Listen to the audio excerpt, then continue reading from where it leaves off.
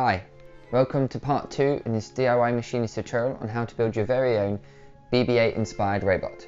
In the first video, we created the body of BB8 including the internal electronics, and in this video I'll show you how to create his head including the addition of an LED.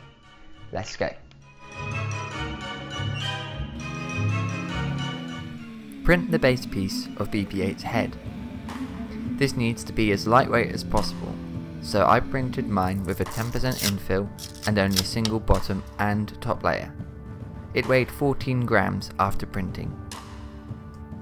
Now we need to add 3 magnets to the chassis with all of their respective north poles aligned.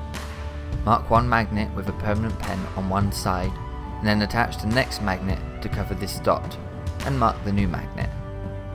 Now as we glue the magnets into position on the head, we can make sure they all have their north poles aligned.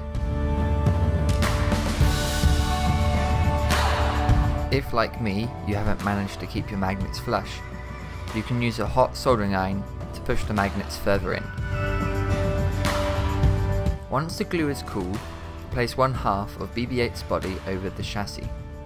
Place a couple of sheets of toilet paper over the top of the dome and then allow 3 additional magnets to locate themselves on top of this. Add some glue to the top of each magnet and then lower the printed portion of the head onto these, aiming for the magnets to stick to the raised internal ring. Leave this in place for a few minutes until the glue has cooled before separating. You can then carefully remove the paper. I'd like to take a quick moment to say thank you to my latest Patreon supporter, Steve Smith. Thank you. If you'd like to support, please check out the Patreon link in the description below. Now, let's get back to work.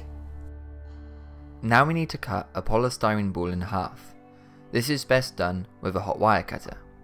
If you don't have one, you can see my other video on how to create a 3D printable battery powered one yourself.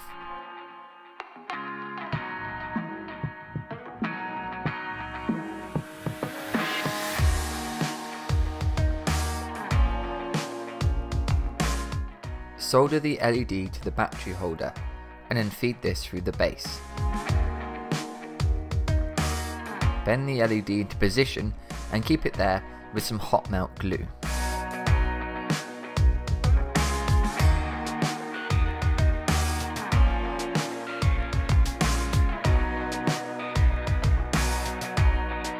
Make a notch in the polystyrene to accommodate the LED.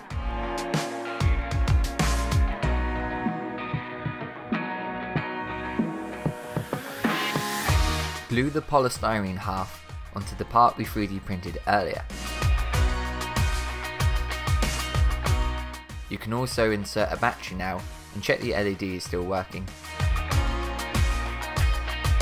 Also, if you didn't manage to cut the polystyrene ball in half perfectly, you can use polyfiller like I am to fill in the gaps and then sand down later. That's all for part 2 in our series on how to build your very own BB8 inspired robot. In the third video, I'll show you how I decorated mine and give you some ideas on how you can decorate yours. If you've enjoyed the video, please think about sharing it with someone you know. Otherwise, ciao for now.